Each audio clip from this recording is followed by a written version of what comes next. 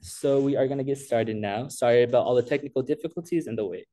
So our three panelists today, we have Dr. Tracy Lowenthal, a PsyD, who is a clinical community psychologist and owner of Creative Insight Counseling. We have Savannah Leslie, third-year PhD student in organizational behavior at Claremont College. And we have Dahlia N. Balsamo, MD, and she's an associate clinical professor of psychiatry of the School of Medicine. So I'm gonna introduce you guys in your slides in order, and then you guys can go ahead and talk about yourself and kind of what you do.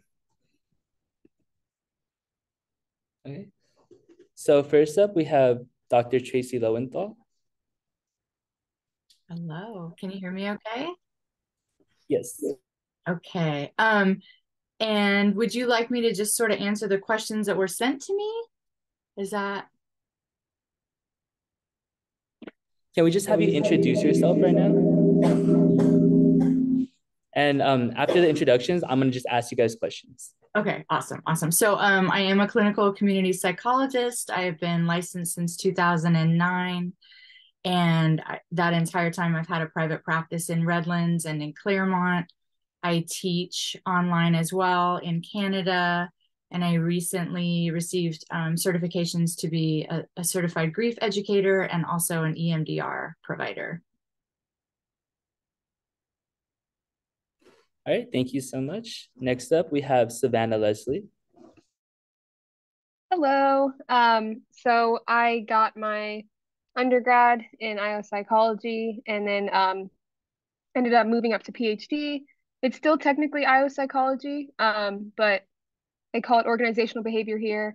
And I specifically study employee well-being. So I have a lot of research around employee well-being, work-life balance, stress, and whatnot. And then outside of that, I have 4 jobs just because I like what I do. So one of them is being organizational supervisor of a national crisis hotline I've been a part of for 7 years now. And then I also work in a worker well-being research lab at Claremont Graduate University. And then I also work at Southern California Edison in their business technology integration department. So basically, what I've been working on lately is a work-life balance initiative that's going to be sent out pretty much to everyone. And so we're seeing the impact of the hybrid work environment and technological communication, how that affects everything. And then my last job is I help teach undergrad students at Claremont McKenna and Pomona and all those colleges on campus. Basically, the research process, and we get to present at conferences, and I get to teach them statistics and programming. So, mouthful, but hi, I'm really happy to be here today. Yeah. And we're so thankful that we have you on board. And then next up, we have Dahlia and Balsamo.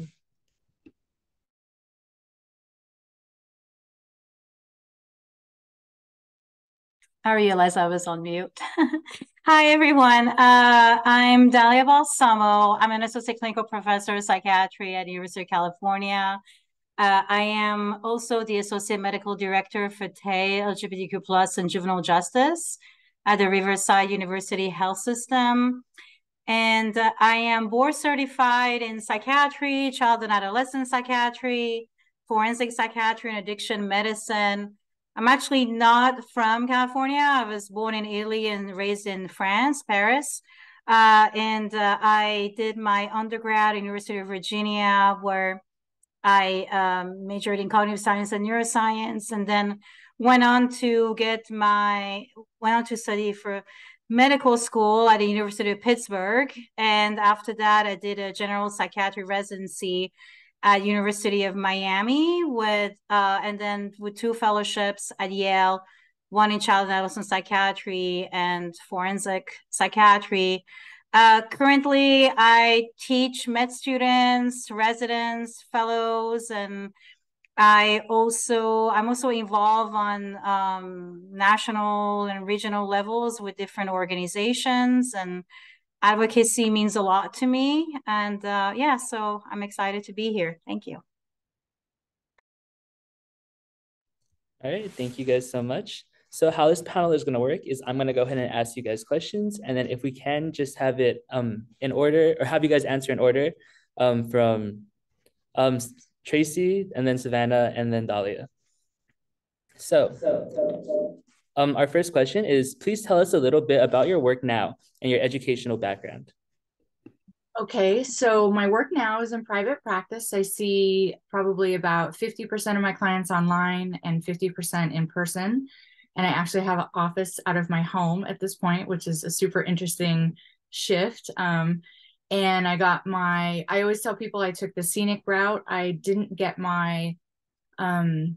I got an associate's degree at 29 years old and a bachelor's degree at the University of La Verne when I was 32. Then I went straight into their doctoral program at La Verne and finished that when I was 37, and then got licensed as a psychologist when I was 39. And I did my pre-doc and my postdocs where Leslie is at the Claremont College's Counseling Center and at the University of La Verne Counseling Center.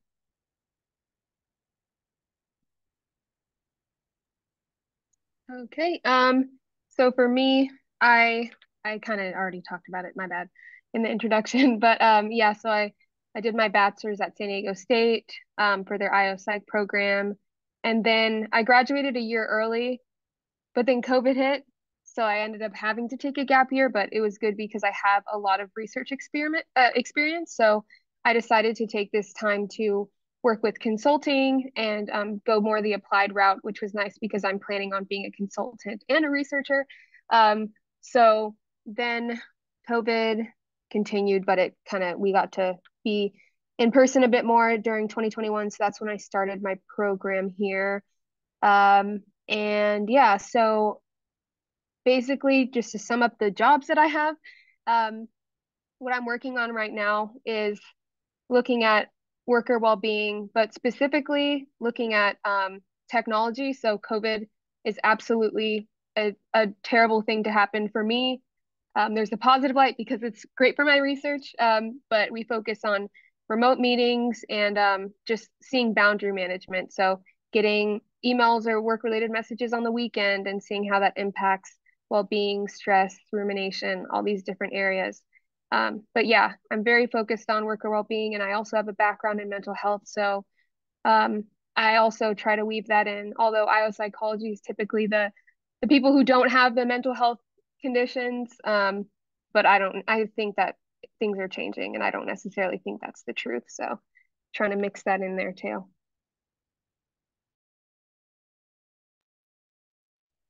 So in regards to what I do, I do several things. I love working with the TAY population, the transitional age youth, and I specialize in college mental health. So I see people age 16 to 25 at my office, and I have residents from the Riverside University Health System psychiatry residency that come in, and also child and adolescent fellows from UCR that rotate there. So I I precept them and I do supervision there. And then I also do conservatorship evaluations for guardianship through the County of Riverside.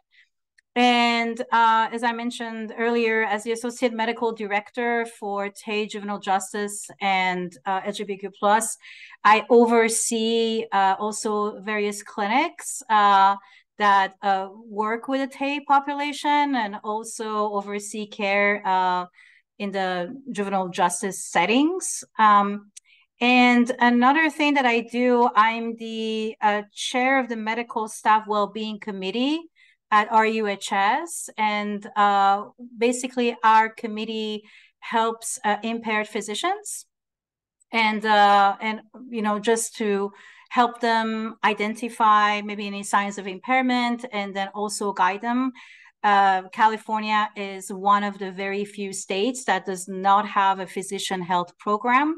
And so a lot of that actually falls on the organizations and the well-being committees.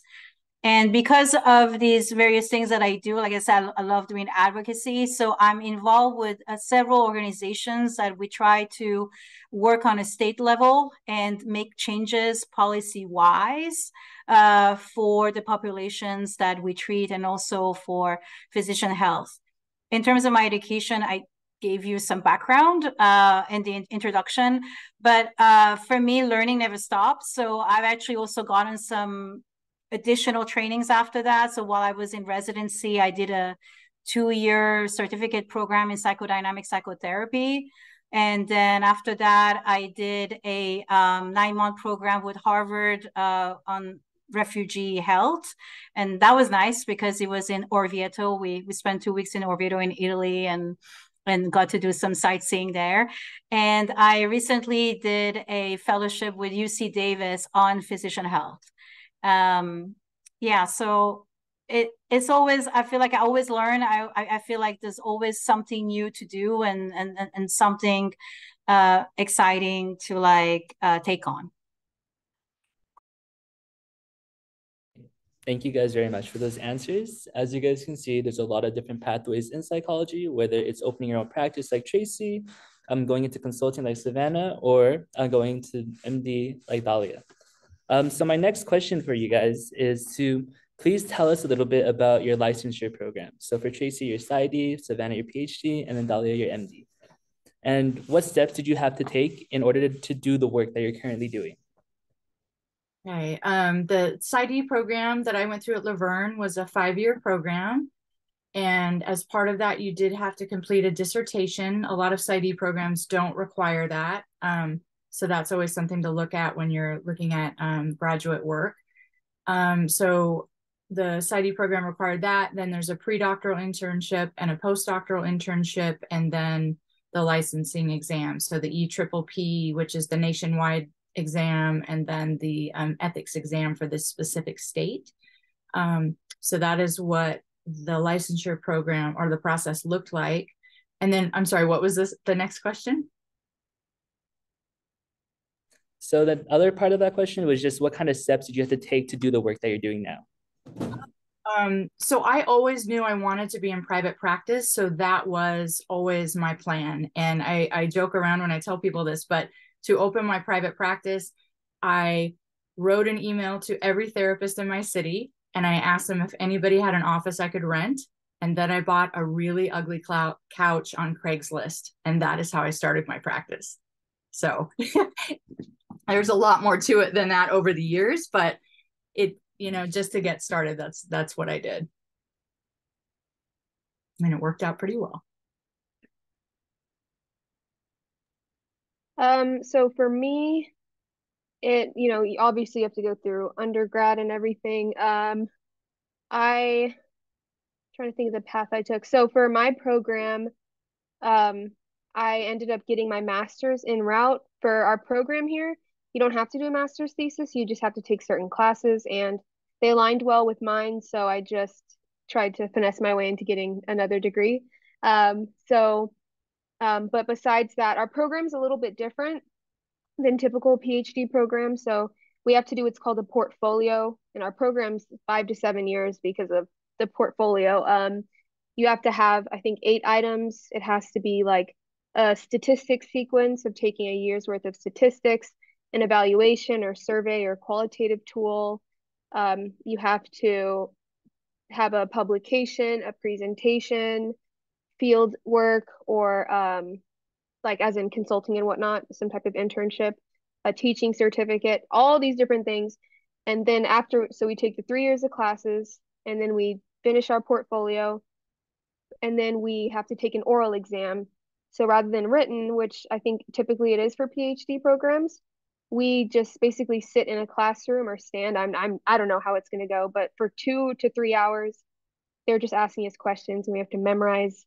We have to cite what we say. We don't get any piece of paper. So that'll be fun to do next fall.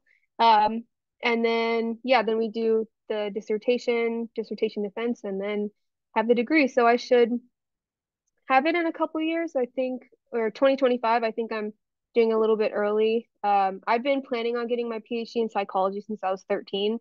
So I've been very diligently on this path. So with that, I feel like, let's see, steps in order to do the work I'm currently doing. I honestly credit, and I say this a lot to people in undergrad or people just trying to pursue anything. it really is about connections. So for me, I really networked. I always went up to a professor after class, talked to them, went to their office hours. That's how I got my first publication, my research lab experience in undergrad. So I basically just make connections. They tell me, oh, this job would be really good for you, or maybe I think this field is good for you. Let's talk about it and whatnot. And that's where I've gotten the jobs pretty much, is just making those connections and reaching out and not being afraid of rejection, because that's just part of it. And so, yeah, I really credit it to networking, and that's just allowed me over time that snowball effect of having that networking, building up experience in research, building up experience in consulting. So yeah, that's pretty much how I got to where I'm currently at.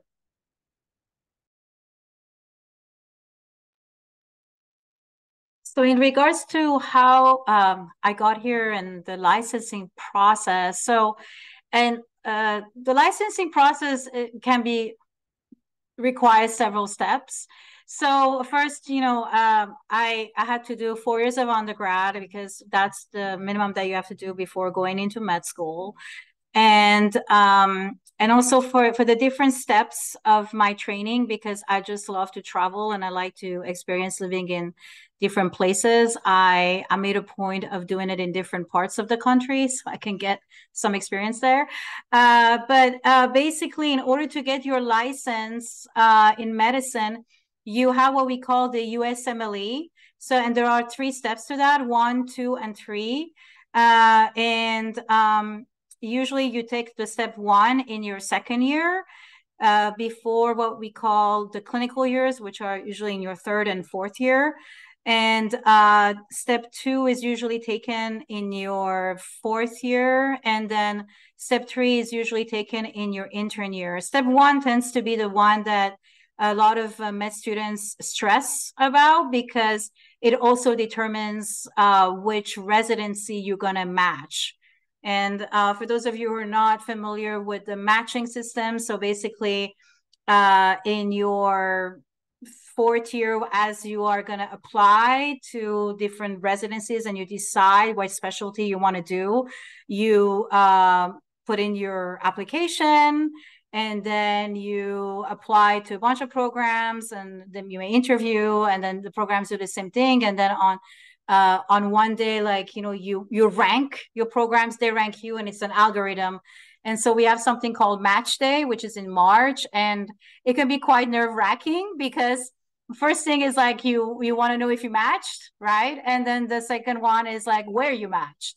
And yeah, I mean, for me, I don't like surprises. So I remember match day. I think I may have, to be honest, confession here, I think I even skipped match day.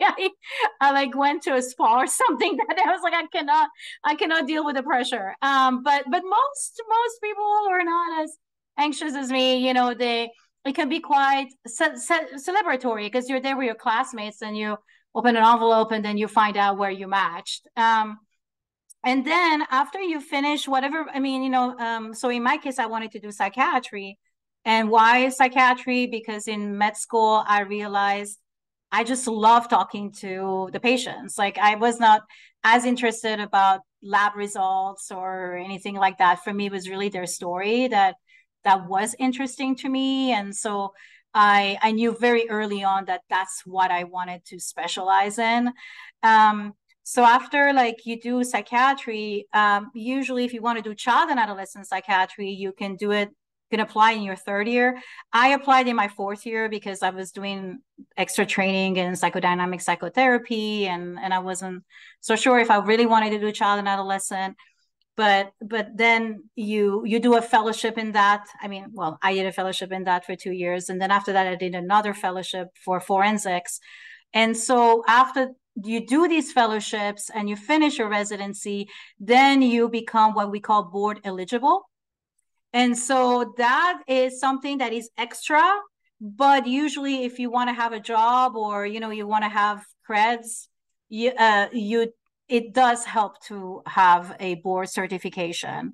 So that was the reason why like I got board certifications in all these specialties. And then during COVID, I was like, okay, like I have nothing to do right now. What am I going to do? And then I actually studied for the addiction medicine board exam. It's like one of the few board exams you don't have to do a fellowship right now. So that's how I got like my additional board there. And how I got to this job, well, Southern California was one of the places that I had not tried, and I knew that I like sunny places. And my best friend from fellowship told me about this position, and that's actually how I applied. And I mean, I applied to other places, but I really liked it, and I'm glad that I did. I've been here for about 7 years.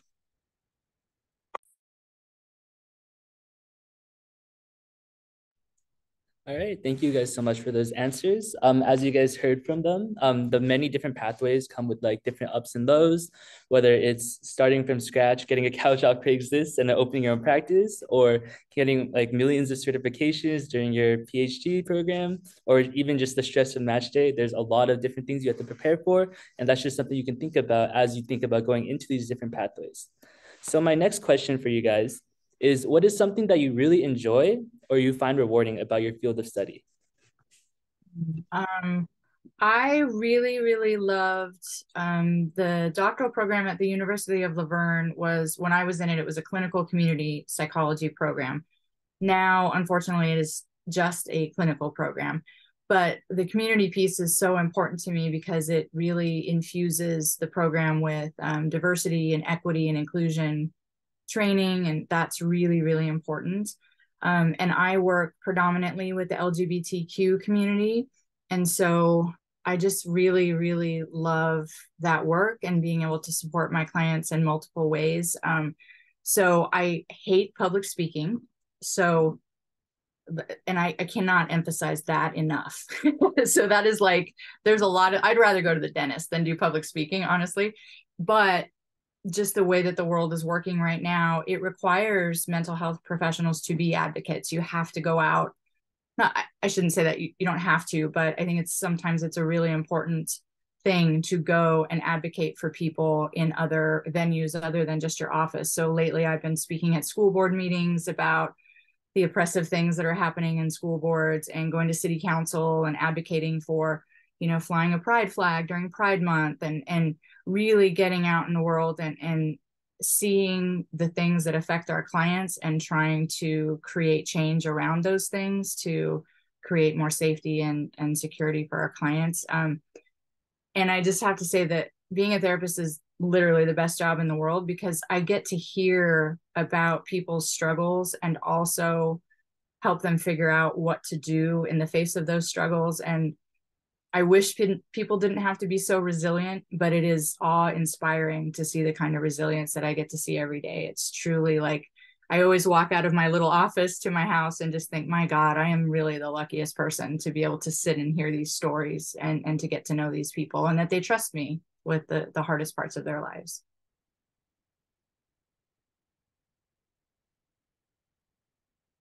And then unfortunately, Savannah had to go. So we're just going to move on to you, Dahlia. Yes, so for me, it is very similar to what Dr. Lowenthal was saying. I really like the advocacy part of it. And one of the things that actually we did and I helped start was at RUHS, we started a trans health center. And that to me was a big accomplishment, because it was really hard for our trans community in the Inland Empire to get like the care that they needed, and they had to go, to like either Orange County or like LA County, and there was a lot of like travel involved, and so we were able to like make that happen. And also on a more like advocacy level, I am part of the Children and Law Committee at ACAP. ACAP stands for the American Academy of Child and Adolescent Psychiatry. And so one of the things that I did this actually as a fellow, I started the draft for a policy to help trans youth in the juvenile justice system. And we recently updated the policy to reflect, the more modern and current language. The other thing that I also find super rewarding is whenever I see a young person come to my office, and at the beginning, they may not feel so great about the future or about themselves, and then over time seeing their growth and like seeing them feeling more empowered and get better, and just like seeing that change and like seeing them grow and into the person that they were always meant to be. To me, it means a lot. And a lot of times, when they quote unquote graduate from my clinic, usually when you hit 25, 26, you're graduating. I like to like sit down and like reflect with them, like all of the great things that they've done during this time. And the other thing that I also love about my job is the training, like training our next generation of doctors. And they keep me on my toes. Like, like they always like ask me about the new literature and all that, and I love it, and it keeps me up to date. But also it really helps me like see, and like help shape in a way the future of medicine and like how psychiatry is practiced. So it seems that a common theme between our panelists is that they are very well versed in advocacy and they find it really rewarding. So that is something that can definitely occur if you keep going into that road. So my next question for you guys is, what is something that you find challenging about your field of study? Gosh, there's a lot of really challenging things about this job, I would say, but probably for me, the most challenging is finding ways to serve people that cannot afford services is one. And another is hearing about the really terrible things that people experience that can be really challenging. Before I decided to go to graduate school, I thought I got to find out if I can hack this, right? Can I do this or not? So I volunteered with the Riverside County Rape Crisis Center. And then I did support groups for family members whose loved ones had cancer. I figured if I could handle sexual assault and cancer, I could probably do just about anything. So I think if you're looking at clinical work, finding a way to volunteer and experience some of that is a really good thing. But yeah, just trying to be creative and get people the help that they need, even if you're not the one that's able to provide it. I think that can be a really challenging thing. I always say I'm a PsyD, but all of my supervisors were social workers. So if somebody needs a resource, I'm going to figure out how to get them that resource or how to connect them with someone that will. And Dr. Leslie said earlier that, I'm not sure if she's Dr. Leslie yet, but soon to be, but relationships matter, and it's the connections you make with others. So you can call a colleague from school or a friend or an old professor and say, hey, do you know about where I can get this information? So it's not just the face-to-face one-on-one in private practice, that's most of it, but also there's a lot of other ways that you can help people. And that's challenging, is how do I balance my life in a way that I can do those things and also stay sane and healthy myself,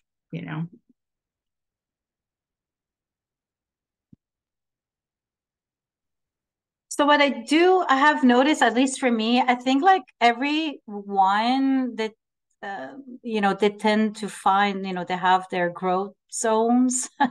For me, it's always been cases that involve abuse. So it's either a case involving child abuse or dependent adult abuse, and then how do you navigate that? And of course, like you're a mandated reporter, but then again, like how do you ensure that the person that you're treating is gonna be at a safe place or not, and and what are the implications of the reporting? So that has always been more difficult for me. It's really like mostly like the ethical dilemmas that we sometimes have to face.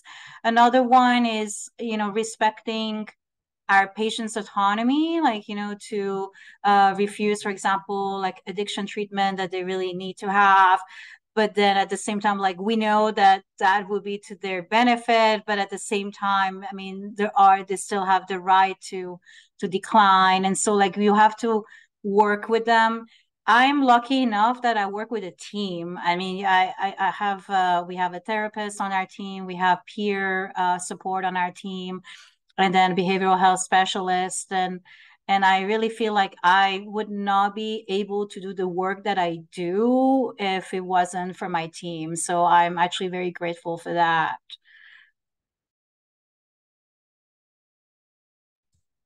Thank you guys so much for answering those questions. So as you guys can see from our panelists, you have to deal with a lot of heavy topics. So that is something you need to mentally prepare yourself if you're willing to go into that field. And like they said, it is good to start early. If you could do like volunteering of some sort to help with that, that is a great pathway. That's a great way to start your pathway into these fields. Okay, so off of those questions, I want to ask, what is a day in your life like? A day in my life is usually I try to get up and exercise every day. I think really focusing on taking care of yourself is a very important part of this job, because if you're not at your best, you're not going to serve your clients as well as you could. I try to see no more than 6 people in a day. My sweet spot is 5 people. And I also think about what does that person, what are they going to be presenting me with today? So if I have really, really heavy trauma clients, I'm not going to book 2 or 3 of those together. I'm going to do one and then maybe do a client who's maybe just working on communication or something a little bit lighter. So like today, I think I saw 5 people, and I'll see 3. I'll take a break, have some lunch, do something. Then I did a consultation because I was lacking some expertise with one of my clients. So I did a consultation about that work. And then I saw the remaining clients, and then I'm doing this. So, it's, and through the years, I've figured out like what works really well for me. And like a lot of people, I tend to find a really strong balance. Then I get rested, and then I say yes too often and sort of rinse, repeat. So I think knowing yourself and knowing your boundaries can be really, really important too, in setting up your day as much as possible. And luckily I'm able to design my own day because I'm in private practice, but trying to be really aware of your own limitations as a human so that you can do the work that you need to do.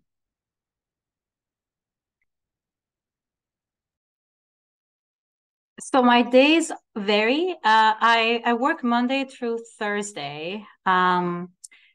That's another reason why I like this job. I love my 3-day weekends. And on Mondays and Tuesdays are similar in the sense that in the mornings, I see my own patients, and then in the afternoons, that's when I get the trainees that come in, and then I supervise them seeing the patients at the clinic.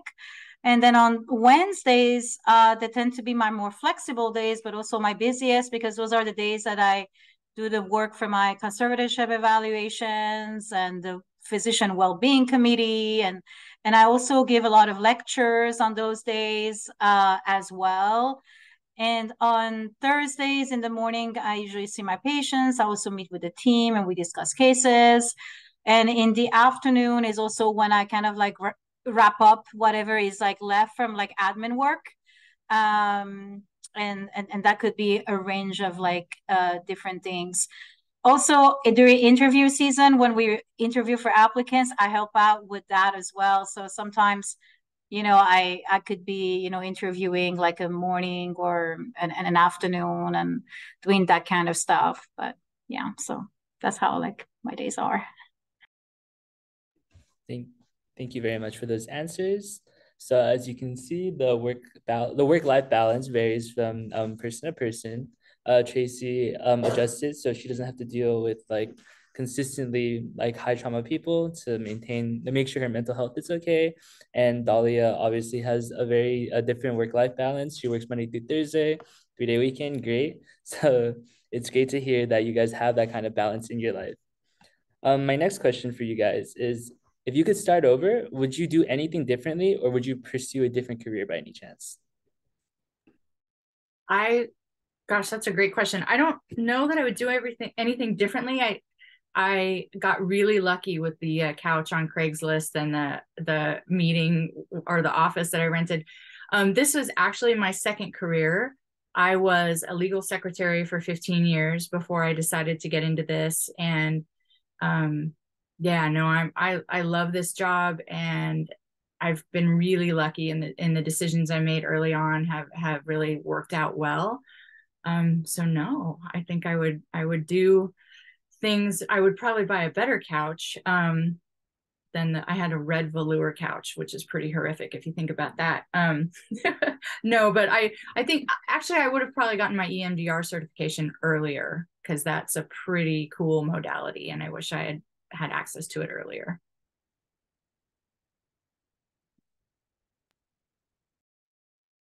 I think what I would have done differently, I wasn't as adventurous for some reasons when I was younger. Now, you know, I travel to a lot of different countries and I love it, and I've done a lot of solo travel, but for some reasons when I was in medical school, I just wasn't that adventurous. I don't know why. I mean, I had traveled to other countries, but you know, there were some opportunities. Like one of them was like, you know, doing a rotation in the Amazon jungle. And now I look back and I really regret not having, you know, done that or applied for it. And there was also another opportunity to work with the Navajo, and now I'm like, oh, I really wish that I had done it. But for some reasons, like when I was in med school, I think it was like the anxiety thing, you know, like I like picked up yoga. I actually am a certified instructor now, but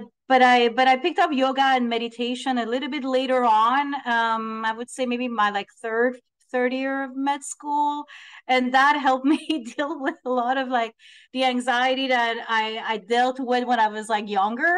So maybe that would be another thing I would do differently. I would have picked up the yoga and the meditation like early on, so that I wouldn't have been as neurotic and anxious when I was in med school, and like worrying about what the next step is going to be, and like kind of like explore a little bit more. Thank you for those answers. So as you guys heard, you should be more adventurous, and I think you guys are all taking the good first step in coming to this meeting, and also buy a couch off Craigslist, according to Tracy. My next question for you guys is going to be, do you have any advice for undergraduates in particular who may want to pursue a similar line of work as you? I would absolutely say, like Savannah had said earlier, start connecting with the people that are doing what you want to do. So, you know, for instance, if being in private practice is something that you're interested in, start joining I know probably people your age are not doing Facebook as much, but Facebook groups or Instagram or TikTok, like follow all those private practice pages, start making connections with people, reach out to them and ask them questions. It is the relationships that will really help you. And so I would definitely do that. And I always tell my students when I'm teaching that if you want to be a therapist, I highly, highly recommend that you are also in therapy, because it is really important to know what it is like on the other side of the room, and to know what that vulnerability is like before you jump into asking people to be that way with you. It's good to understand what it is like. And also, I just think therapy is just the most beneficial thing ever. And especially if you're going into mental health, you need a therapist, because you're going to hear things that you cannot unhear, and you don't want to share them with obviously confidentiality is a thing, but you can't even go to a friend and be like, hey, I heard this horrible thing today, because you start to be aware that you're going to plant that in someone else's mind, and they're not going to be able to get rid of it either. So having another person that in a professional setting that you can process everything that you're hearing with, I think is a really, really important thing. I have to second that. Definitely networking is very important, volunteering, mentorship, and I have to second like being in therapy. Luckily enough, in my residency, they offered us low fee psychotherapy, and I actually ended up doing my own psychoanalysis. So you go about 4 times a week, and it was quite interesting. But and I'm glad, because it is true, you do learn to know yourself better, and then you also learn techniques too, because I was like, oh, that was interesting the way he did that. And yeah, so do not be shy. Definitely, like, if you see someone who is doing what you like, definitely reach out to them. I think like that's a very good step to start. Also, like these organizations like ACAP, the APA, the American Psychiatric Associations, and the AMA, I believe that they do offer, I know at least for medical students, they have free memberships. I don't know if they have them also for undergraduates, but it may be worth a try to look at their websites, because then this way you can also start the networking early. All right, thank you.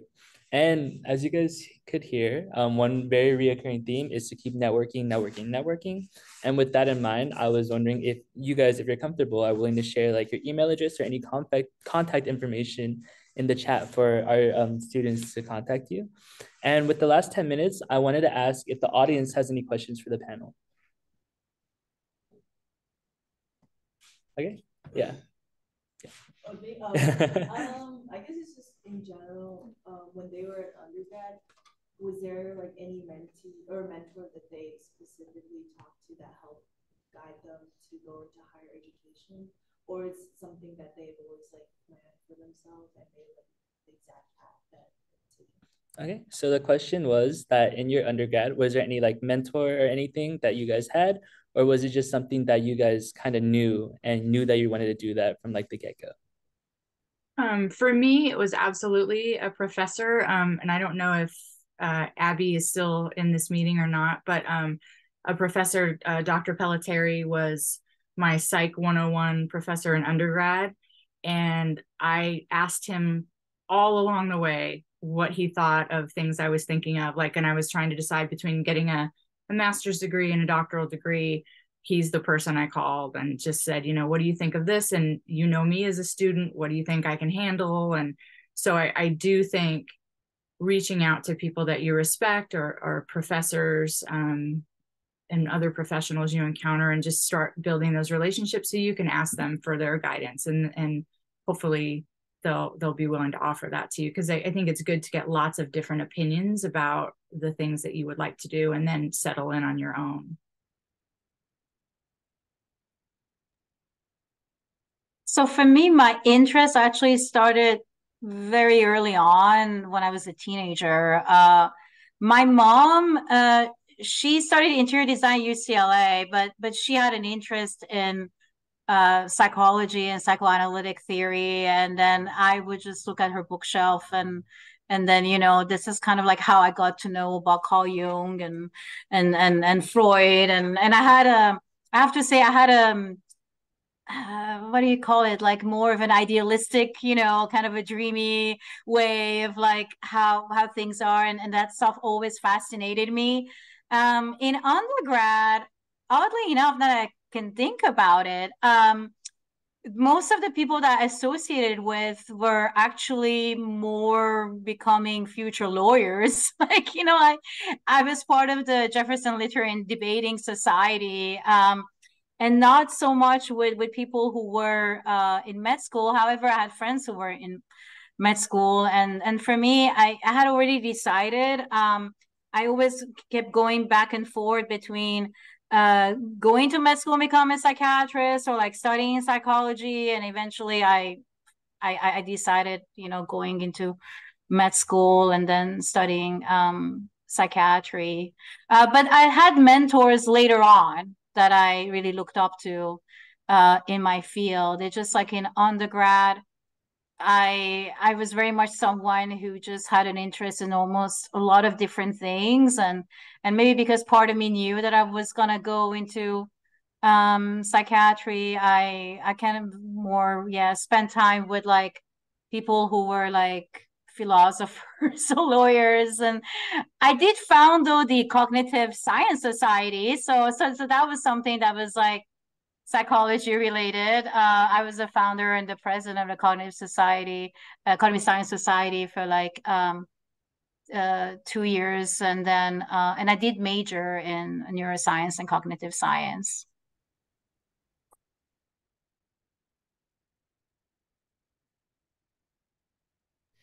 Thank you very much for those answers. And then one final question before we let you guys go. How would you define the value of peer mentorship? And do you have any advice for students serving as current mentors? I think for me personally, peer mentorship was really important in graduate school, not as important in undergrad. Because I think the peer mentorship piece in grad school, we were all sort of looking at different lines of work, and so we could sort of run past each other in that regard and come up with ideas and stuff. But that is a really big part of my life now, like being able to reach out to colleagues and get guidance and provide it to them as well. So going back to that network thing, I think that peer mentorship can be really important. And I think if you are serving as a peer mentor with other students, really having solid boundaries about what that looks like. If you hear, I think in the question in the chat, if you're caring too much for your mentee, that's going to affect your mental health. And so having a really clear set of boundaries around that, and also I think not jumping in and taking on too much for your mentee, and honoring yourself in that process as well, I think would be really important. So that question actually reminded me of something that I had completely forgotten, because not to age myself, I was an undergrad a long time ago. So, and then I remembered I was a peer mentor as an undergrad. I mean, hopefully it was helpful. That people meet with me. I like I said, like for me, seeing my friends, doing different things was very inspiring to me, and also like the people around me. I do believe like peer mentorship can be quite helpful. And like Dr. Lowenthal was saying, I felt like as I progressed in my career, it became more and more crucial. Like peer mentorship really meant something to me once I started my psychiatry residency. And that's when, when I was a first year resident, I had a third year resident, like, taking me under his wing. I mean, not only him, but then there were others, but and that was really helpful, because he would guide me what to expect on rotations and what to do and like what's out there. So I am definitely a proponent of that. And even now as a colleague, like, we have colleagues that we reach out to, and we have to discuss like, those like difficult cases that we encounter, and sometimes like the field can feel very isolating, right? So even for like, from a mental and like from a well-being perspective, it is important to have that peer support. Thank you very much. So as I talked about, the peer support is very important in many aspects.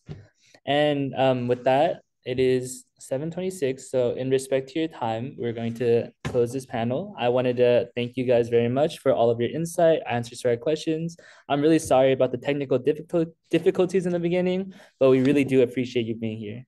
All right, thank you so much.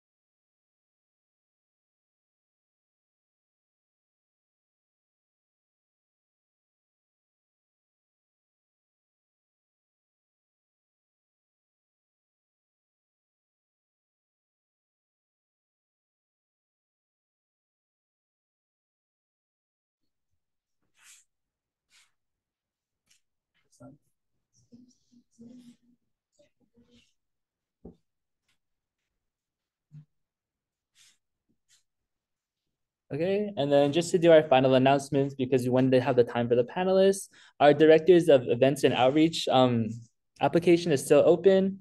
It's open until Wednesday, November 1st at 11:59 p.m. Please apply. I'm tired. Yes. And then we also have our psychology winter camp director open. Ulysses isn't here to talk about it, but it's basically a virtual outreach program hosted by Psychi for high school students. We put on this little virtual camp for the high schoolers, and then they kind of get involved and learn about the field of psychology, and we kind of invite them to pursue higher education. As well, inductions committee, Alexa. If you're interested in setting up our inductions for the fall quarter, you can go ahead and scan this QR code. You can either help with the logistics, which is like all the money, what events we're gonna host, music, or the design, which is like social media posts and stuff like that. Yeah. No, you can be a prospective member as well.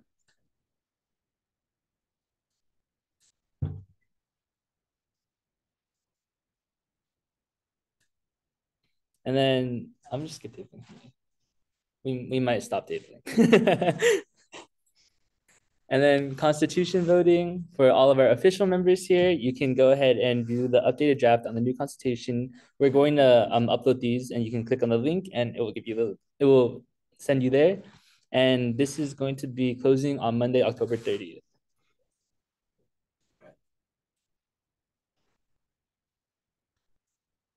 And then on Friday, we have a Halloween movie night. Come join us. We're gonna have popcorn and drinks, and we're gonna pick between 3 scary movies to watch. And then some more upcoming events. We have the Share Circle, November 1st at 6:30 p.m. It's gonna be at Hub 260, so right here.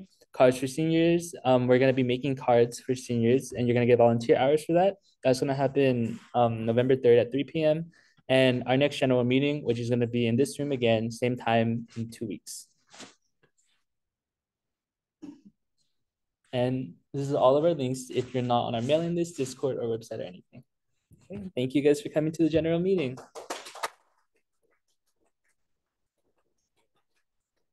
And our social is gonna start now.